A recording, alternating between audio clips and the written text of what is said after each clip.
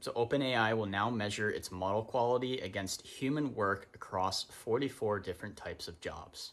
OpenAI launched GDP-Val, a new benchmark measuring if AI models can match quality professional human work across 44 different occupations, evaluating GPT-5, Claude Opus 4.1, Gemini 2.5, and Grok 4 against industry experts. The benchmark assesses over 1,000 tasks designed by professionals with over 14 years of experience, covering 9 different sectors, including healthcare and finance. Claude Opus 4.1 topped the benchmark with a 47.6% win rate, excelling in visual presentation, while GPT-5 dominated in technical accuracy.